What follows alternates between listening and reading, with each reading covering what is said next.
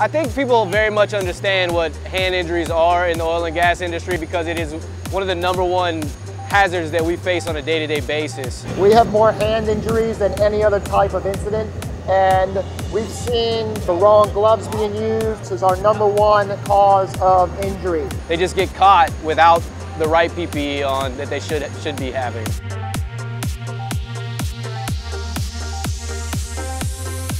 One of the opportunities that we had today was to come onto a job site, and it's our favorite thing to do because we know what we know, but we don't know exactly what you do. And so one of the biggest helps for us is learning about the industry. Cestus has been gracious enough to bring samples of their gloves, which we're letting our employees and contractors trial during these offshore visits.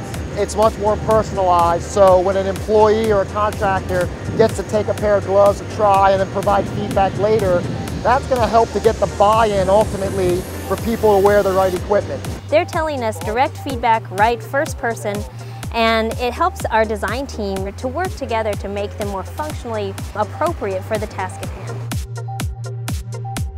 The nice thing about going to the GDS summits is it allows us the access that we'll normally not have. You're getting into people that have the authority to make the decisions that are key to improving hand safety on the job site.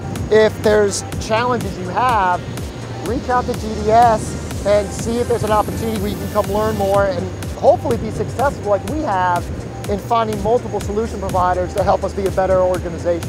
We can verify that we're executing on the priority projects that we've identified through GDS summits. We can spend our time focusing on what we do best, which is creating excellent hand protection, and GDS introduces us to the right people.